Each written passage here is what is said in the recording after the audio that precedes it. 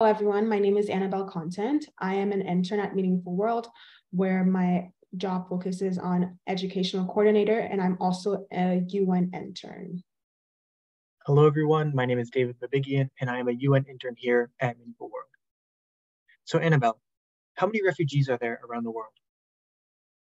Currently, there are about 110 million refugees around the world, and women and children make up around 80% of the refugees worldwide. This is as a result of many individuals being forced to leave their country as a result of war, environment disasters, and other forms of global instability. A lot of the refugees are coming from Syria, and in recent times, because of the war in Ukraine, there have been a great amount of displacement of people throughout Europe. Currently, Turkey, Iran, and Colombia have the most refugees. And how has the UN helped these refugees? So the United Nations has provided assistance to refugees by ensuring their safety and protecting the camps where they reside after being displaced. Refugees often lack access to basic necessities such as water, food, shelter, and healthcare, which the UN provides. The United Nations has provided assistance to refugees by ensuring their safety and protecting the camps where they reside after being displaced.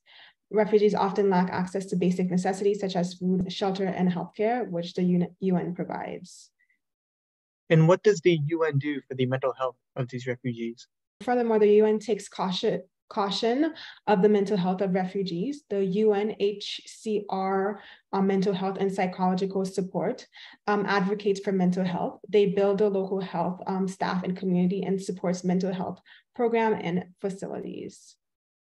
So David, what steps has Meaningful World taken to help migrants and refugees?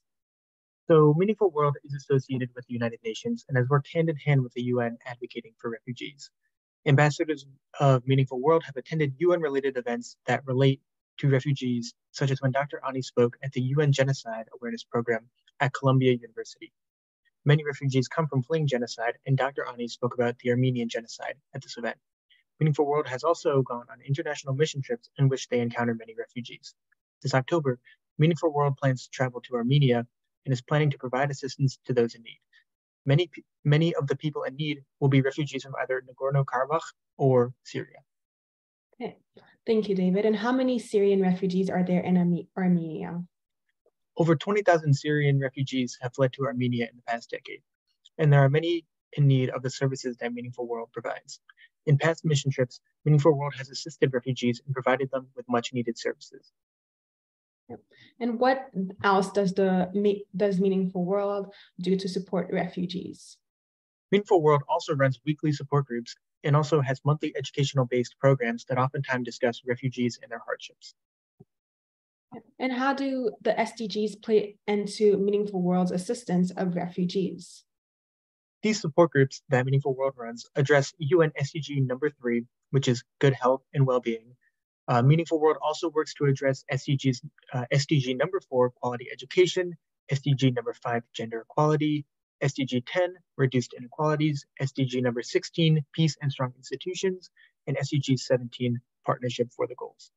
Thank you to everyone for listening, and thank you, David, for your comments. Always remember our motto: when one helps another, both become stronger.